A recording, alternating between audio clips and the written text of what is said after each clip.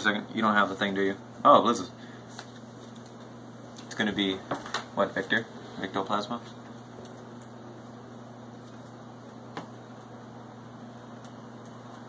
We're just staring at the camera, saying nothing. Just giving me the thumbs up. I think that means to start it. But hey guys, welcome to TS Powerline again. We're doing another deck profile for... Camera moves down... Beast Titties. I'm playing Rhyhorn because when you stand a Beast Titty in front of it, it gets to stand also, so you can have infinite stand power. That's the strides for later. Our trigger lineup is 4 bunnies, 2 Blau crits that aren't Blau crits, and I wish they were Blau crits, 2 Beast Deity draw triggers, 4 Beast Deity crits, and 4 Red Lightning crits.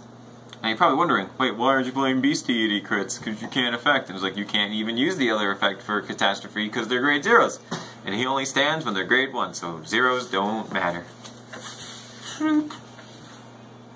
And that's Sky Knight's favorite trigger lineup. Bloop. He's doing the 2 draws like another person I know.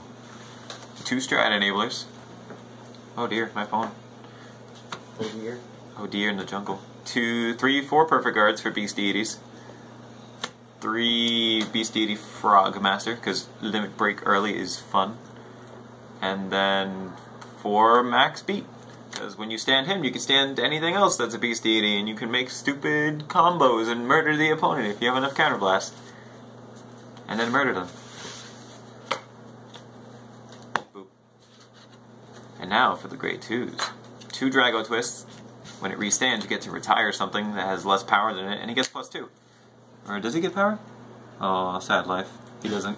Oh well. But he still gets to retire, but he can get power later from all the other effects. 3 Brandy Prapio. The best ride, and it has really good on-hit pressure for the rears. 3 Golden Omelet. When he restands, he gets +3 every time he stands from an effect. And then the new card, Jacko Lord, his name is this? When he's placed, you can counterblast 1, he gets an auto. When this card attacks the Vanguard, it can stand a Beast Deity and give it +3, which can get, but it's only once per turn, but it can put a lot of pressure on the opponent for that turn, and kind of murder them. Red text is red. Red text is red. Got Kaiser. 4 Ethics Buster, Break Ride, 3 normal Extreme, and then this 1 tech, but most people probably don't even know what it does. Every time he stands, he gets +3k. So you can, he's kind of like Golden Omelet and just keeps getting stronger the more you do it. And everyone knows X Buster. Every time you drive check a grade 1 or greater Beast Deity, you stand a rear guard at limit break. And when you break right on him, when you attack with the Vanguard, it stands your front row for free. Free 99. And then the strides right now are 4 Catastrophe. Catastrophe is the only reason this deck is kind of crazy, other than Jacko Lord. And then the 4 cards you flip with Catastrophe, so you can Catastrophe 4 times. Victoplasma pending. But it will be Victoplasma, maybe. I don't know. One way to find out. But Catastrophe is basically the same as Extreme, except for when there's, what, 2 cards face up in a Generation Zone? He gives... If you have 2 or more cards named... If you have 2 or more of him face up in the Generation Zone, the cards that restand get +3. +3 or 3 for every copy. +3. So you can get into fun combos after the second stride.